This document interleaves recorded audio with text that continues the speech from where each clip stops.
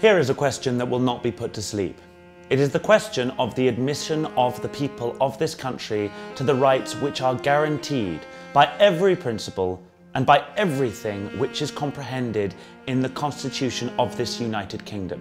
In 1861, this general question of parliamentary reform was voted a nuisance. It was betrayed. But the bill and that question is not dead, and somehow or other the Tories, and those Whigs who are like Tories, entertain uncomfortable feelings. What is this apparition which alarms them?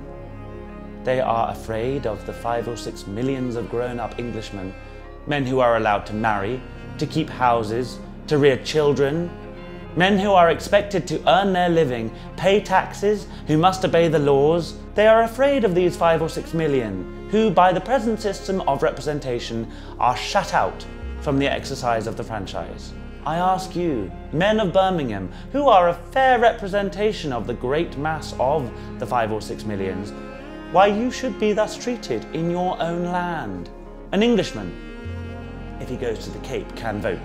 If he goes to Australia, he can vote. It is only in his own country, on his own soil, the very soil which he has enriched with his labour and the sweat of his brow, that he is denied this right, which in every other community of Englishmen in the world would be freely accorded to him. Conservatism, be it Toryism or Whiggism, is the true national peril we have to face.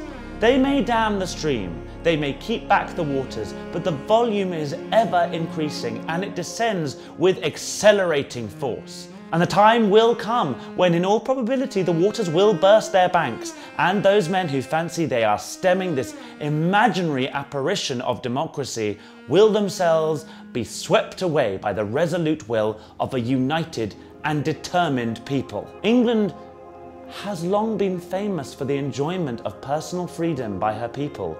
They are free to think, they are free to speak, they are free to write, and England is famed now for the freedom of her industry and the greatness and freedom of her commerce. Who is there who will meet me on this platform and will dare say to an open meeting of his fellow countrymen that these millions are too ignorant or too destructive to be entrusted with the elective franchise? I at least will never thus slander my countrymen. I claim for them the right of admission through their representatives in the most ancient and venerable parliament which at this hour exists among men, and when they are thus admitted, and not until then, it may be truly said that England, the august mother of free nations, herself is free.